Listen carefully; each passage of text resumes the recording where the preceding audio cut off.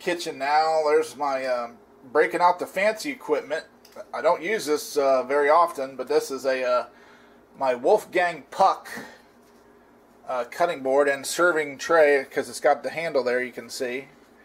I believe it says Wolfgang Puck on it somewhere. Let me see if I can find it. Yep, there's his signature right there on the handle. See if I can zoom in.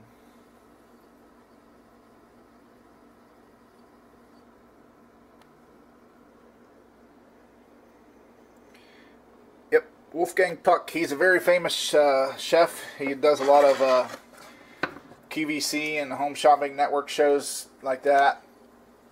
But yeah, this is basically like it's a cutting board. It's a pizza peel. You know, you can get your pizzas out of the oven like that. And but today I'm going to use it for cutting this sharp cheddar cheese by Tillamook. Now, what we're going to do is I'm just going to let that cheese sit there for 30 minutes, because yeah, this is again my own personal opinion and experience, but certain things, and cheese is one of them, to where if you take it out of the fridge and let it sit, you know, outside room temperature for 30 minutes, just for me personally, I just taste more. It's almost like the flavors come out when some of that chill is taken off. Yeah, I just get more flavor from it. I get a stronger flavor. So that's the reason I do that, you know. I mean, yeah, sure, it's fine to eat it straight out of the fridge when it's you know, still very cold, but just personal experience, yeah, it tastes better and just more flavor when I leave it sit out. So I'm going to leave that sit out for 30 minutes before I open it and start cutting on it. Cutting the cheese here for well, I'll cut it in little squares because to fit on the crackers. So I'll be back in 30 minutes. Okay, so we're back in the kitchen here. We're ready to cut this cheese. It's been about 30 minutes, so let's get into it.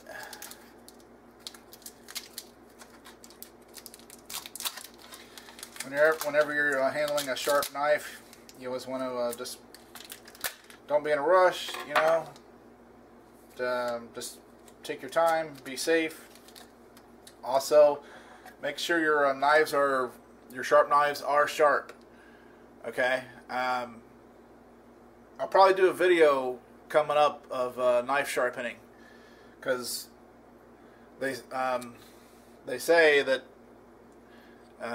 you know, more times than not, you're going to cut yourself on a dull knife than a sharp one, because when your knife is dull, you know, you have to use like more force than you normally would if it was sharp. Okay, so therefore, if you're using more force or have to hold it at a different angle, then you slip, and then that's when accidents happen.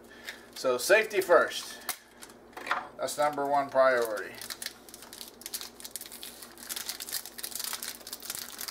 So yeah, this is sharp cheddar cheese. It's you know, again, you guys know I like flavor, so yeah, that's why I get the sharp cheddar. So I'm going to cut this. Hopefully you guys can see this. I'm just going to cut it in like little chunks, like so. So that's about how thick it is, and then I'm going to cut each one of those in half. So therefore, it's like a little cube. See that? So it'll fit perfectly on my chicken and a biscuit crackers.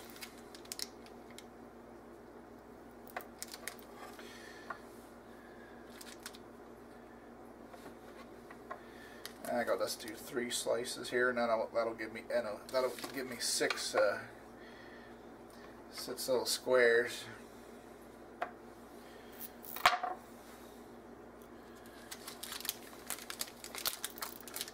Yeah, whenever you buy blocks of cheese like that, you know, you need to have some like Ziploc baggies to put it in, because you know, if you just like fold, you can like fold it like that, but still some. It's like, see, I try to fold it like that, right? But there's like a gap there. See there, air is still going to get in that gap, and just like water and wood is no good, same thing with air and, well, cheese and really a lot of foods. When air gets to it, it kind of will become hard and crusty and nasty, and basically where you can't even eat it. Okay, so let's get my crackers here. These are the chicken and a biscuit. And I apologize for the poor video quality on my grocery haul video. I was using my cell phone, you know, not my actual video camera that I do all my videos on.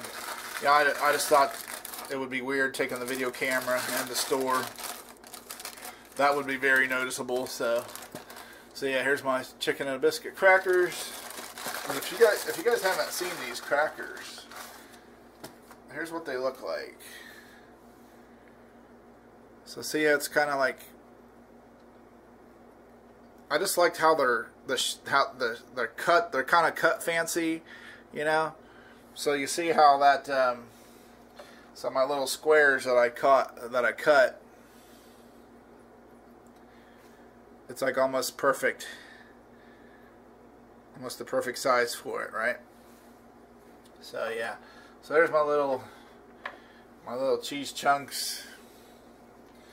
So I need some 6 crackers on there.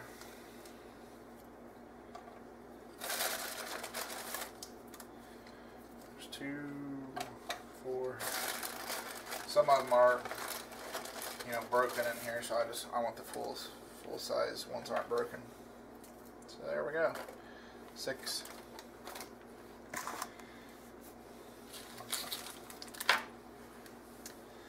So how's that look? See if I can move it there, if we can zoom in on it. So now we just need the wine and a glass, and I'll be back once I get the wine bottle out.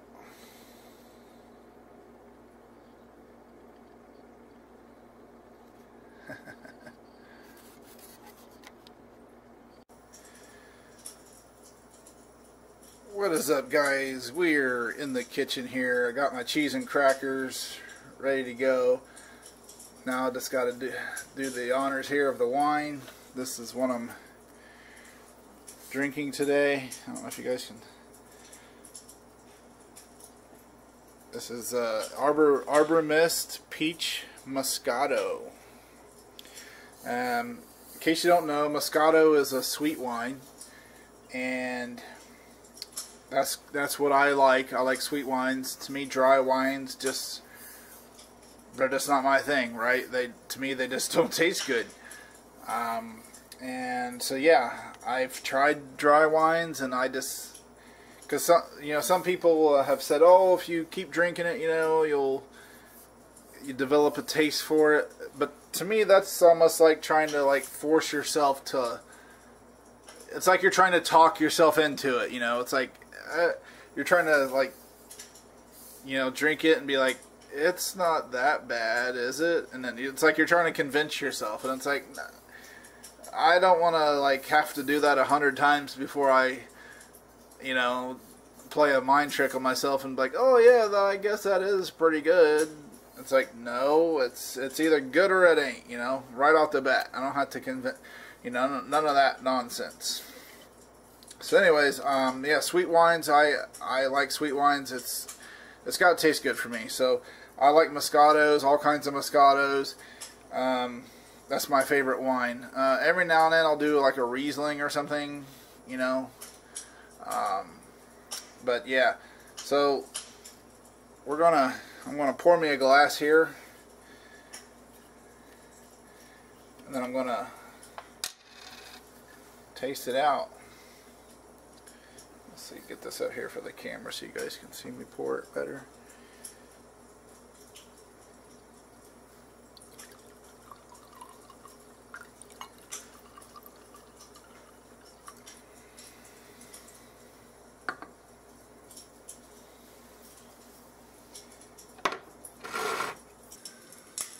So we're back in the living room here. I thought I would do a cozy little fireplace scene with for the wine tasting. Thought I'd spiffy up a little bit. I don't dress up much, but you know, this is a very different video for me, so I thought I would you know, recognize the situation and for what it is. But I got my wine here,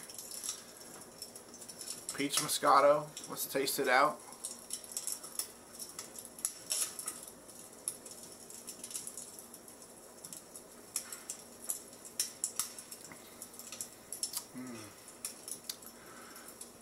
It is good. It's sweet, but it's not like overly sweet. There's a little bit of, I'm gonna say a little bit of tartness to it. So I got my cheese and crackers. Let's taste this. This is the Tillamook sharp cheddar cheese.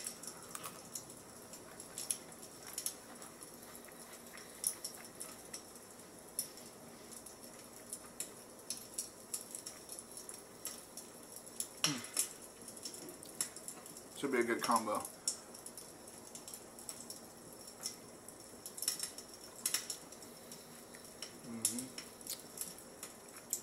Yeah. See, I like sweet wines because I don't like the taste of alcohol. That's the thing with, I'm not a big time drinker anyway. Yeah, I don't even like beer, really. I mean, like regular beer. There's been a few craft beers that I've tried that weren't too bad, you know. But overall, I'm not a beer drinker. I'm not really a big time drinker, period, you know. So if I do, it's an occasional glass of wine or like a wine cooler. You know, usually something fruity, like wine coolers. Like I used to get like the Seagram's blackberry and stuff like that. So yeah, something fruity, right? So yeah. But yeah, this is it's sweet, but it's not too sweet. It's got a little bit of tartness, a little bit of bite to it. Let's give it a smell. Yeah. By no means am I an expert on wine. I just try things, and if I like it, I like it, and I try to give my honest opinion on it, and you know, to describe it as best I can to maybe. That way, give you guys the information to see if you think you would like it. So let's.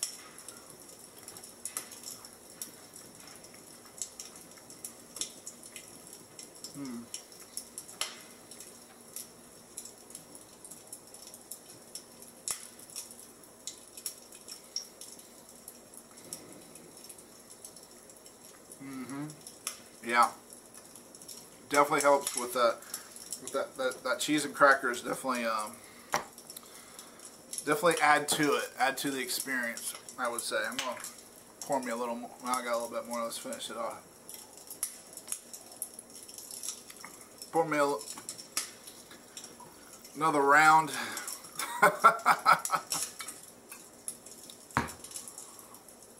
So, if you can't tell in the video there's not much color to it. It's kind of like just a little bit of yellow tint, just a very, very little bit. I mean, I'm not big on color of drinks. That's kind of irrelevant. I know some people do care about it, what color the drinks are, but to me, it's all about the taste.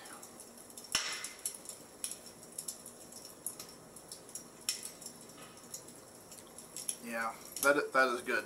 I would recommend it, especially if you're not a wine person. And because see, some people they hear about wine and they're like, oh, they're like, oh no, they don't like wine. And you know, I'm gonna be honest, there's very few that I like. Okay, like I said, there's a lot of wines out there, a lot of different kinds, a lot of different companies.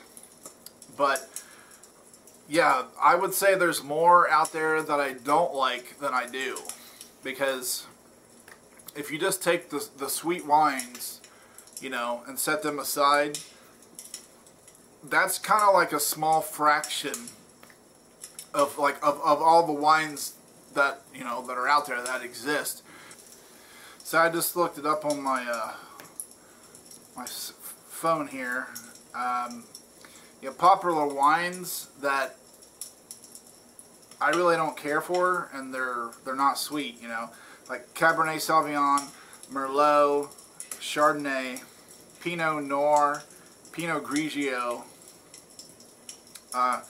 Sauvignon Blanc.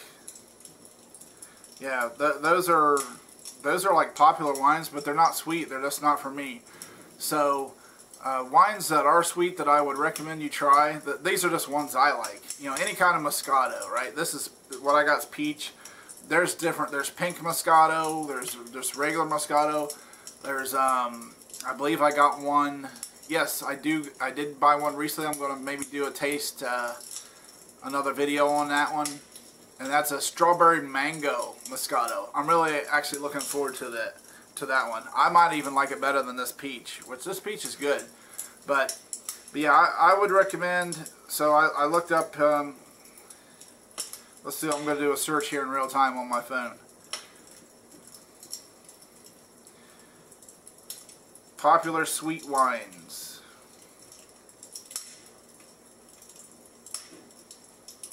Yeah.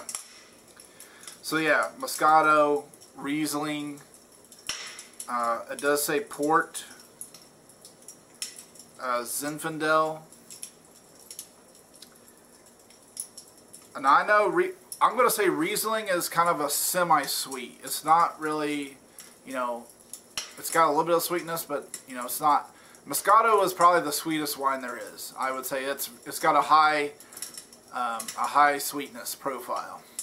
But yeah, this is some good stuff. I would recommend it, and it's not that expensive. Here's the thing, the other thing too, right? People have this misconception that you know, wine is expensive, or you have to spend a lot of money to get a good wine. That's just simply not true. I got this bottle here of the Arbor Mist Peach Moscato for like,